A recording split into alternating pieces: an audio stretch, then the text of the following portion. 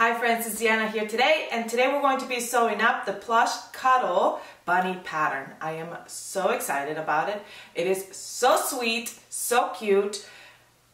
It made a little bit of a mess, but it wasn't as bad and it was totally worth it. I can't wait to show you the final results. It is adorable. You're going to love it. And you're gonna wanna make a million more because I'm already there. I already bought more fabric for more to make. There's different sizes. I'm making the small size today, but there's a small, medium, and large, and I can't wait to make them all. So I hope you love it as much as I do. Let's sew it together so I can show you how easy it really is to sew it up.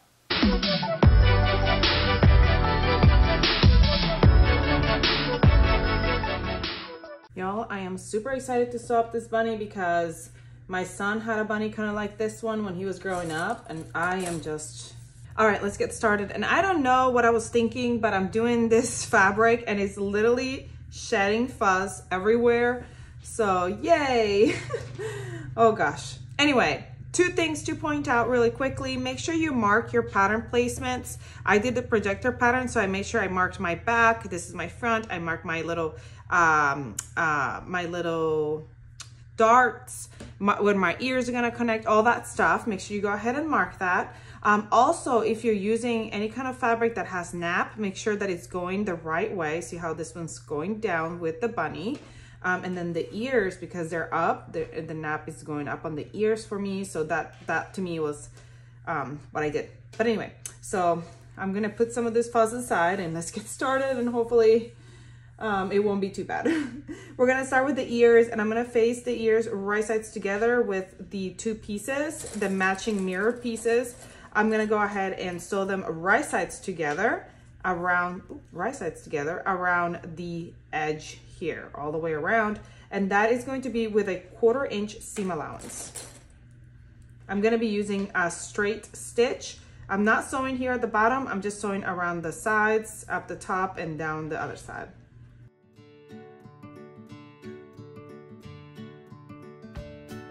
When I get here to the tip of the ear, I just go 1 stitch, leave my needle down, lift up, and then I turn my ear around and go the other way. Ooh, I need to go a little bit higher actually.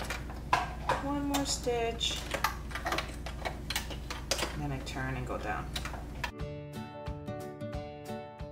All right, so now that this is sewn, we're gonna trim that seam allowance to 1/8. And the tip here is really bulky. I'm gonna trim that a little bit here. Get rid of all my fuzz. And now I'm gonna go ahead and flip these right side out. Now, if your fabric allows it, you're gonna steam that down. And I don't think I need to steam mine down, and I'm a little bit worried. I don't wanna burn my fabric. I think they'll be fine if I don't steam it down. And you can top stitch also if you want, but again, I'm working with this furry fabric, so I don't want to mess it up. So I'm just gonna make sure that I poke out my sides and everything's good. Oh, already that stinking ear looks so cute. Oh goodness, look at them ears, so cute. All right, now I'm gonna grab the ear and I'm gonna fold it a 1/4 inch towards the inside on each side. Okay, and then I'm gonna baste here at 1/8 seam allowance here. Just baste it together with just a long straight stitch, so that way you can it's easier to sew onto the bunny later. Okay, just look at these ears. I mean, are you kidding me? How adorable are these ears? Literally could just make ears and that's it, because this is adorable. Honestly, you could make a little blanket and just add ears to it. So cute. You know what else you could do? You could insert some, like, in the seam, stitch some like pipe cleaners or something if you wanted the ear to be like a band. Oh my gosh. Or you could even bend it, and I'm already thinking of like all the possibilities. Bend it and do like a little stitch, a hand stitch, hand tack. So one of the ears is like bent over like that. Oh my goodness. So many ideas because I love these. So cute. All right, darts. Now, both front and back pieces of the bunny have these little darts here, okay?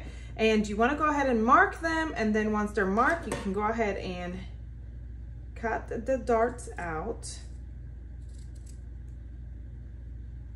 Let me go ahead and just show you on one. Put that aside. All right, and then I'm going to face them right sides together, that dart here, and I'm going to start at the bottom and sew up the dart. And then as I get close to this edge, we're gonna kind of round it around. So it's like a rounded sew, and then we're gonna come out the back. Make sure that you don't back stitch at the end, because you don't want it to have like a little pucker. You also, as you're getting closer to come out the edge, you wanna you're gonna start with a regular length stitch, and as you're getting closer, you're curving and you're coming out here as a curved.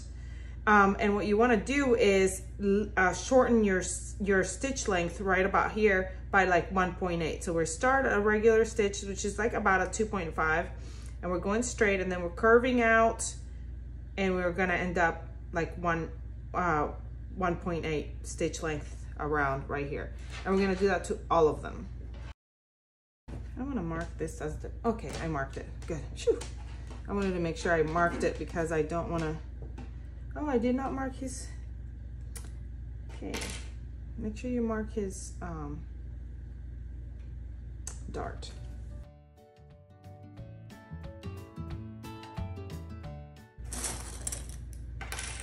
Oh, y'all see all this fuzz going everywhere? You're doing the same for the other one, just going up and coming rounded out to the top. Fuzz, fuzz, fuzz. Fuzz, fuzz, fuzz. All right, now I'm gonna start here at the bottom, and I'm gonna start with a regular stitch length. And as I'm getting out here to come out the bottom, we're gonna kind of curve it and turn the stitch down and come out. So it's kind of curved as I go. Leave a long tail. Here's my dart. You wanna leave a long tail because then you're gonna tie off that tail here at the top. I'm just going to do a knot, but I'm not going to pull it tight because I don't want it to like have a pucker, but I just don't want it to come undone. So it's just a little tie off here, and then trim the excess thread, and I'm going to do that for all of them. All right, we're going to grab our back pieces. Remember, I wrote on them. So here's one back, here's the other back, and we're going to face them right sides together. And we're gonna start attaching from the top around the back, but leaving a gap where we're gonna turn it around later. So I'm gonna start at the top, leave a gap, and then continue on to sew all the way down.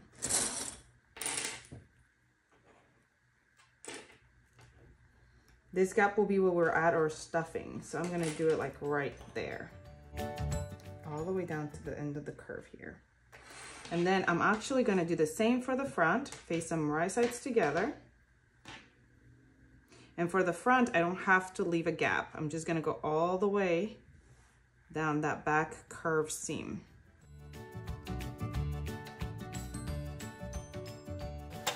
I'm gonna backstitch there just because I don't want that gap to become any bigger. And I'm gonna leave my gap and start back up. And I think I am gonna go ahead and backstitch here at the beginning and go all the way around to the end. All right, I had forgotten to baste the ear, so I did that. I've got my lint brush here ready because this is, fluff is going everywhere. Okay, now that I've sewn that, I went ahead and trimmed that down, the seam allowance, and on the curves, you wanna go ahead and snip in a little bit. Don't cut the thread, just snip in a little bit so that you can, so that it's a really nice flush seam allowance. Make sure you go around and you check that it all got sewn through.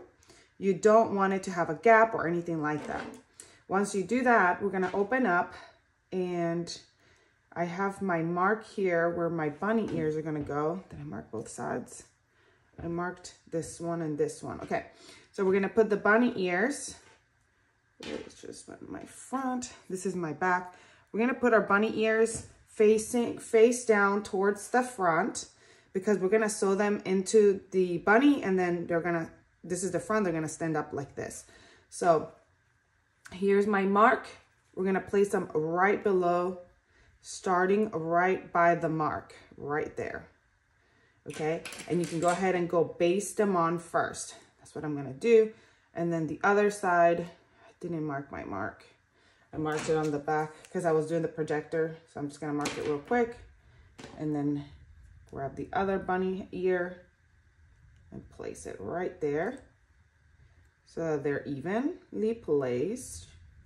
And I'm gonna go to my sewing machine and I'm gonna baste the ears on here first because that will make it easier to sew it together. Now, if you're doing embroidered eyes or nose, you wanna go ahead and do that now because I'm gonna go sew it up. If you're not, then if your fabric frays, you wanna go ahead and put a little bit of interfacing here in the back so that when you do your eyes, it's not gonna fray. So let's go do that. All right, I'm just very carefully gonna add a little bit of interfacing where the nose and the eyes are gonna go. Just because I don't want them to fray or anything. Just like being really careful because I don't wanna melt my fabric. Also, I did it in 3 little pieces. I didn't do just one big piece because I don't want it to stiffen up my face. I just wanted to interface just where my nose and my eyes are gonna go in separately. My goodness, this is gonna be adorable. Look at him already. All right, we're gonna sew the front and the back. So you wanna make sure that these ears are out of the way when you're gonna sew here. So I'm probably gonna like clip them together.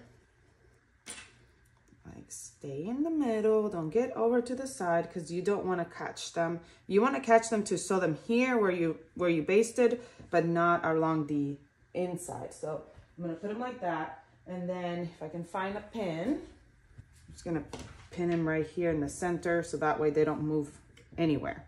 Okay, and then I'm going to grab the back and we're going to face them right sides together. See where the seam is, make sure you match those seams. And then going all the way around. I can take this tag off now because we already know that's the back. And we want to make sure that it's all nice and even.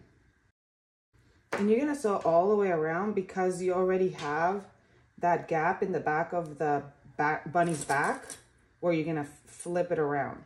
Again, I think I mentioned this already, but I want to mention it again in case I didn't. If you're doing embroidered eyes, you want to do them, embroidered eyes or nose, you want to do them before this step because once you close the bunny, it's going to be really hard to embroider. Well, it's going to be impossible. So.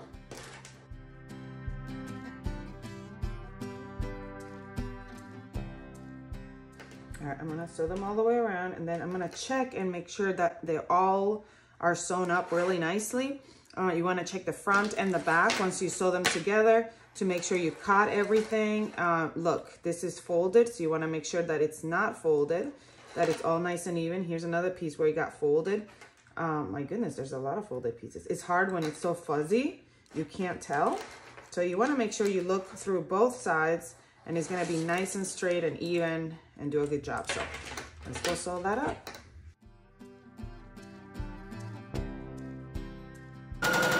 Go back and forth here where the ears are because I wanted them to stick really well and not come off.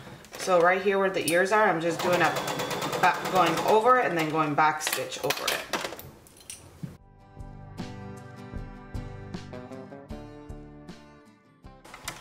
Okay, remember to make sure that all your sides and everything is caught, and if it's not, go back and do a little stitch over it. All right, so now I've got it all, and now we're gonna trim like the seam allowance down a little bit, and also in the corners, we're gonna go in to where your thread is, kind of clip those corners. Don't cut your thread. You're just gonna be clipping so that when you turn it, it's easy to turn and your corners are good all the way around the bunny. And again, make sure that you check if you have too much, if you came too close to the seam allowance or anything like that, make sure you check so that it doesn't have a gap It's easy to fix now, but it won't be as easy. You'll have to take it all apart and bring it back out later. But you can also go ahead and get to the next step, which one would turn our bunny and check then as well. When he's so fuzzy, it's kind of hard to check because you can't really see. But anyway, so let's finish this. Okay, now we're gonna go through that gap in the back and we're gonna gently turn it around. Pull that pin out so I don't get pinned as I'm turning it around. Make sure don't pull on your ears too hard. You don't want to rip them off as you're trying to turn this around. I'm going to use like this little pen and kind of poke the arms and the legs out so they come all the way out. It's coming along. I'm gonna trim all these threads. These are the basting stitches here. Now you can make sure too that everything is nice and sewn together. So cute already. All right, we're gonna put a little bit of stuffing. We're not gonna stuff him all the way because we're gonna insert the eyes and the nose, but we wanna just put a little stuffing in there to make him, to fluff him out a little bit. I can definitely do the arms and the legs already.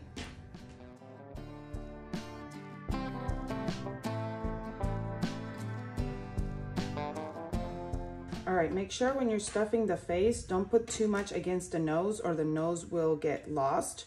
And we're not stuffing it all the way yet. We'll stuff it a little bit more, but we're gonna go ahead and attach our face. Oh my goodness, look at how cute. This little bunny is looking so cute, and it's time to attach his nose and his eyes. And I cannot find my owl to open the hole, so I've got like all these other little tools that I'm gonna try to see if they work. Okay, so we're gonna start. There is pattern placement if you want to put it on, but obviously my bunny's so fluffy I can't really see it. So what I'm gonna do is I'm gonna measure from the crown of the head. On your pattern instructions you have your measurements. So it's from the top of the head. For the small, I'm gonna go 2 1/4 inches down, or 5.7 centimeters. So I'm gonna measure that. 2 1/4 would be right here. And I'm gonna push my pin right there where it's supposed to go. And then we're gonna go ahead and open like a little gap right next to the seam. You don't wanna be right on the seam. You wanna be like right next to it because you don't wanna rip that seam open. I'm gonna use this like really thick push pin. Try to open that. And this is why you don't want it to be super stuffed, because you need to be able to get to it and be able to open up the hole and everything. And then you're gonna put your nose through that hole. I may have to go grab something else, but anyway, so you're gonna measure down and you're gonna measure your nose, and that's where you're gonna put your nose. And when you put your nose in, do not, don't push the backing. If you're doing this kind of nose, don't push the backing all the way in, because you don't want the nose to be indented in. You want it to be kind of hanging out, so it kind of gives it more of like a stuffy look instead of like pushed all the way in. So you may want to just like leave it on, not push it all the way against it. Then we're also going to measure for eyes. I can go ahead and put those already. I'm looking at my pattern, marking my instructions so I know exactly where they go. We're gonna, for your eyes, you're gonna start at the top. For the small, we're going 1 1/8 from the top of the head. So like right here. It's already coming to life.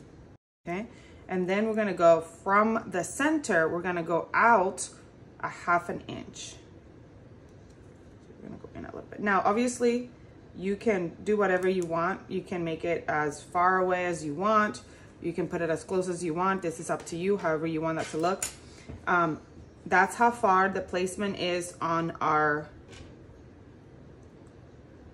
thing. I'm just gonna kind of place them up here because I need to go find the tools to open the holes. Eyes right there. We're just pretending they're on. They look really weird, not all the way in. And then the nose. okay? I'm gonna go do that. It's starting to pour where I'm at. So I'm gonna go find those, do this, and then we'll come back.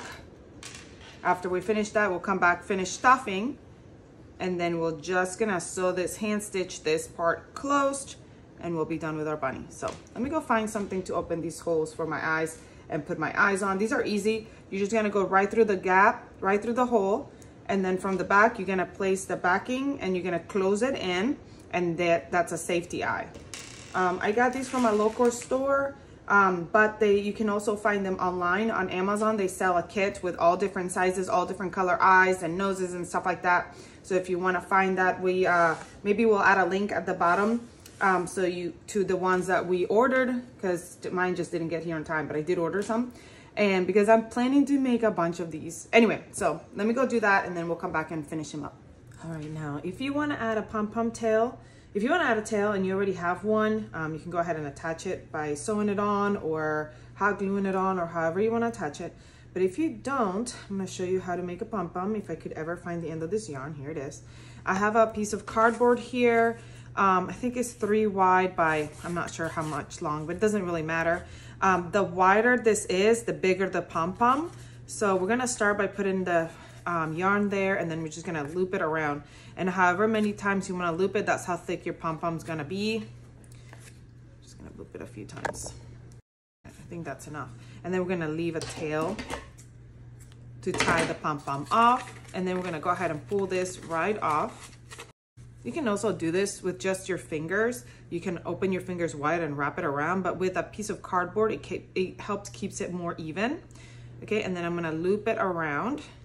Again, I'm making the small size, so this is a good size for my pom-pom, and then we're gonna tie off my loop here. So I want to make sure that it's a good knot, and then I'm going to cut the outside loops of the yarn, and now I can mess it up. And then to make it fluffier, obviously the thicker you do this, the fluffier it will be. But you can also untie the yarn or use like a wire brush and brush out the yarn. And it will, the more you fluff it out, the fluffier it will be. All right, I found this metal comb. Make it things a little bit faster than trying to do it by hand. Make sure as you're doing it, you're holding the center. I'm not doing a very good job at that because you don't want them coming off. Mine are kind of coming off, but that's okay because mine, I have a small size. I'm gonna trim this tail anyway, a whole lot. All right, so then now what I can do is I can trim all the long hairs and however much I want to trim out, because I want a cottontail, but I don't want it to be huge. Okay, we want it smaller than that. All right, I think that's good. And then we can go ahead and just sew it on. We're just gonna sew it on. You can use the same long thread of your yarn if you have a tapestry needle, or you can use, you know, your regular yarn needle and just sew it on, fluff it out, put it on there. It's still too big. There we go. That's pretty perfect. I'm gonna find my tapestry needle and then I'm just gonna sew it on. Oh, there is a cute little bunny tail.